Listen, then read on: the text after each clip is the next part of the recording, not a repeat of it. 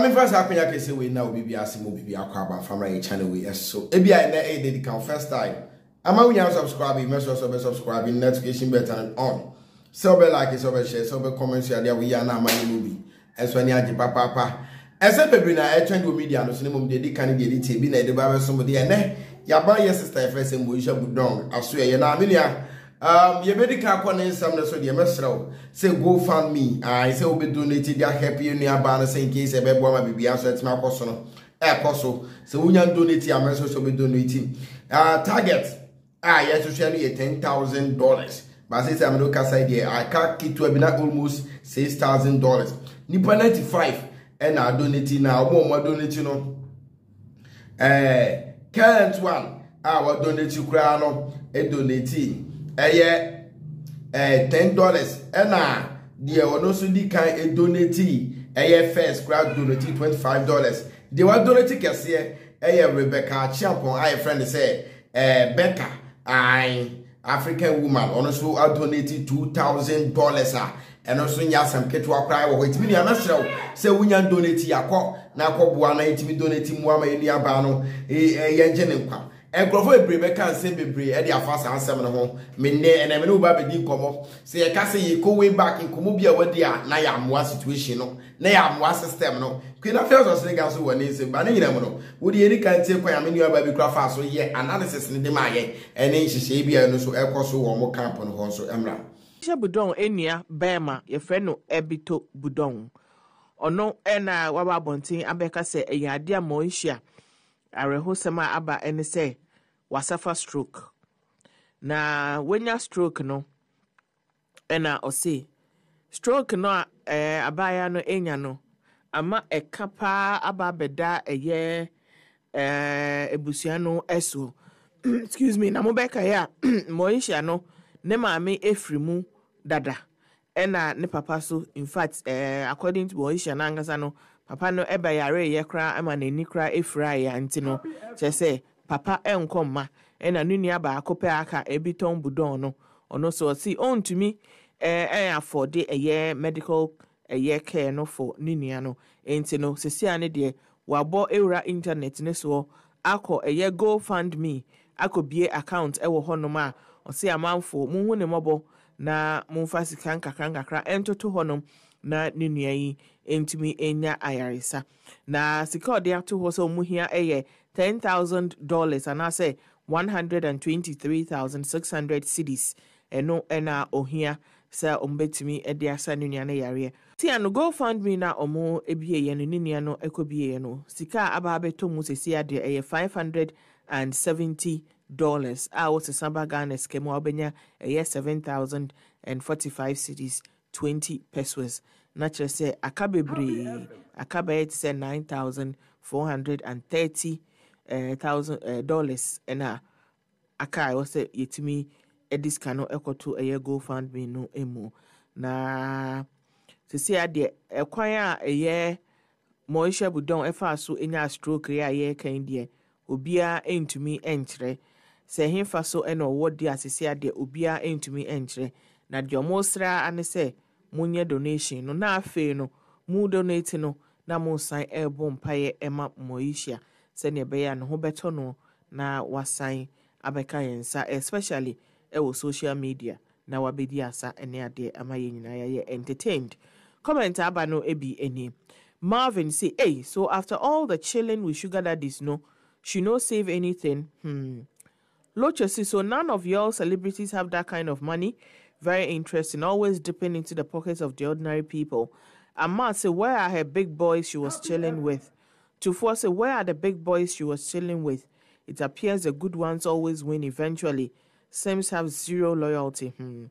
Get well, Moesha.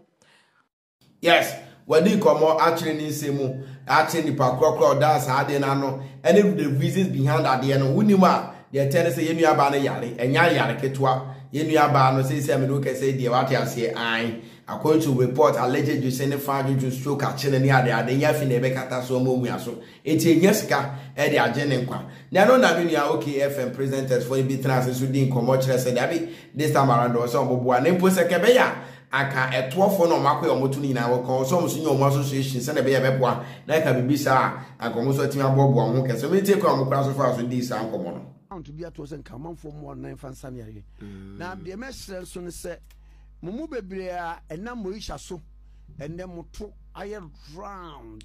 Yeah, drowned. I have a fair. Means I'm more association, dear. No, Uncle for association, come, my friend say, not can I mean association of women. With governized Coca-Cola ship. Governized.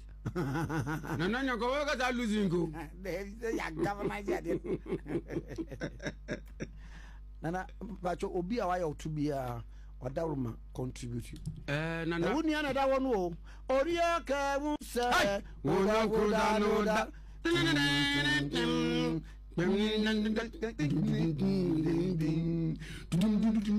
Onia kemuse odipa wowe echena wemia asemu kitikiti na wake eti kaise obia wanidio ozu waudio emuka ide use oyangoda doda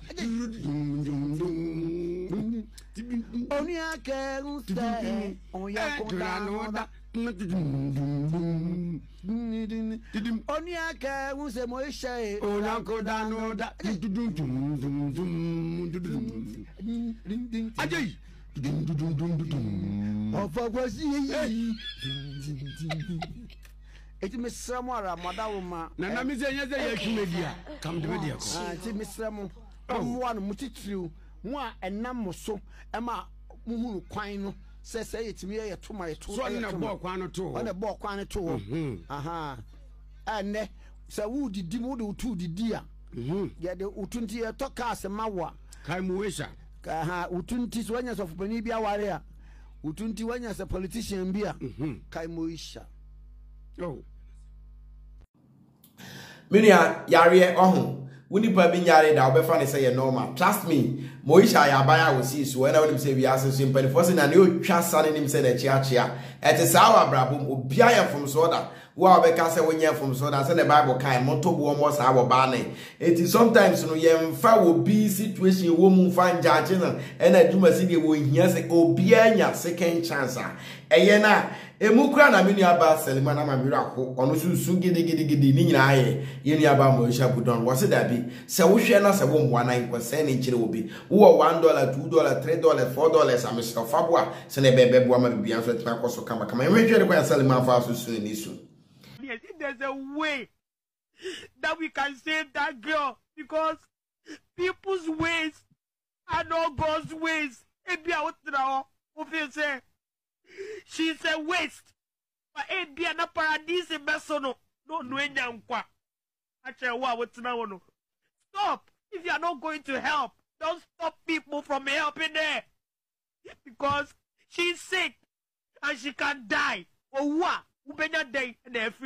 Don't look at what she's done according to the blogs. Help, because she's a human being and somebody's daughter. You Sanity, I don't what I say, Selima will nipa. Aye. Because ultimate judge book according to 8 cover. If you are in nipa diano den saka but inner beauty, the one mu say or door say dream pad you and be with it but if you are no e to da bia nipa bi ehuro timi ma nipa bi take decision bia no nye na adwen so be dey obe take enti mu ma ye jai kwa ye fa so charge we because afon so no ebi we ye mu ebi we ye fie ebi wo ba bia ye ti bia no ye sorry ni ba bia ti mu ma ye ja sa enwo ma no na me person me no twa current condition ayi ni abanu wo musese wi akwhwe kwena Afia so speaker so nsem bia no so e kan e wo dey sa ye twa current conditioner ye nua no so e wo mu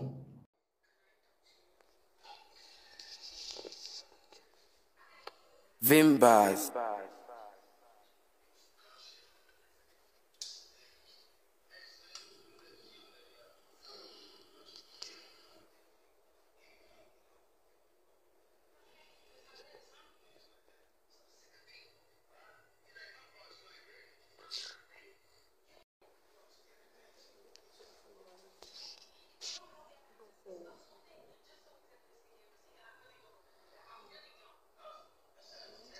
Vimbas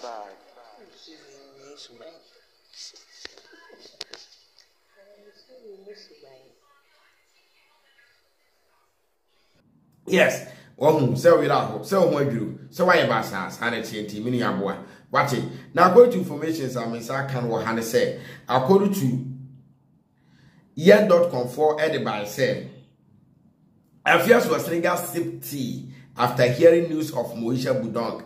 You see, after so who say Moesha Budong, and one who him air breno, and it me say one num tea cram and any algae, papa. But also the by Ghana web say it is a lesson not to be ungrateful. So as nigga react to Moesha Budong. That be according to no ungratefulness. Now, what they hear, no, nam so na man this kind of sense. So be so sorry.